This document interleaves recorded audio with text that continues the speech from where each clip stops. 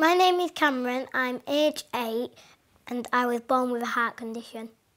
Before Cameron was born, we didn't know there was anything wrong with his heart. Whilst I was in labour, they picked up that his heart was skipping beats. And after he was born, when a paediatrician checked him, they said that they could hear a murmur. He was born on the Sunday, and on the Monday he wouldn't settle for me, so I left him with the midwife who said they would look after him so I could try and get some rest. But unfortunately he collapsed and went blue and got rushed to the special care baby unit.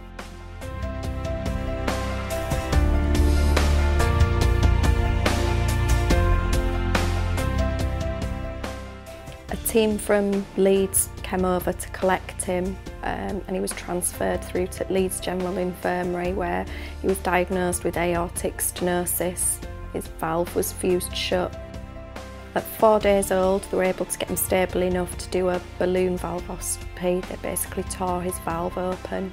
When I was a baby, I had a heart operation. Then I had to go back at the age of 4 and they had to give me a zip, which was very painful. Cameron, after having his first operation as a baby, he's been on 3 monthly follow-ups because eventually they'll give him a replacement valve, but they want to leave it as long as possible because it won't grow with him. Just before Cameron turned 4, we were told he'd developed a condition called subaortic stenosis. Tissue was growing underneath the valve, so he had to have his first lot of open heart surgery.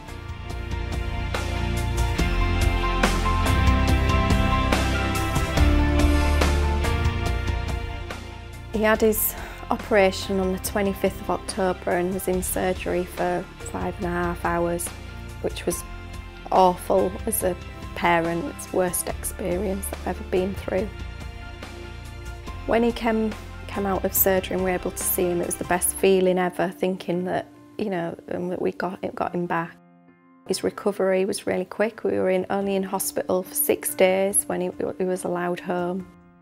He continues to have regular checkups every 3 months because unfortunately the tissue at the substenosis has come back, and eventually they are going to give him a replacement valve, so he's currently being seen every 3 months. But when you meet him, the thing he's able to do quite a lot. He's been allowed to start playing football, which he absolutely loves riding his bike and doing everything that his friends do.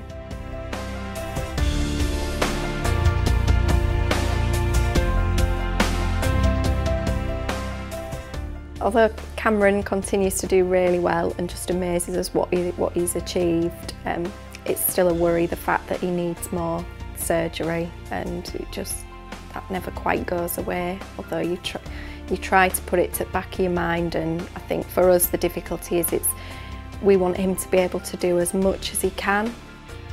I don't want him to grow up thinking that we've stopped him doing things, so we try and let him do as much as he can. And the good thing is now he's a bit older, he's learning his limitations, so when he's playing football he will sub himself if he gets tired.